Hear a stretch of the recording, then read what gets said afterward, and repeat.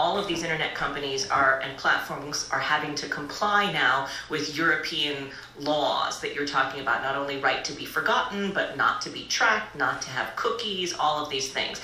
And what Silicon Valley is trying for is they don't want the United States to put the same kind of regulations on them, because they can still say they're US-based companies. Although, by the way, many of them have offices in Ireland that allow them to escape taxation and claim that they're, companies, Irish companies, but that's another matter.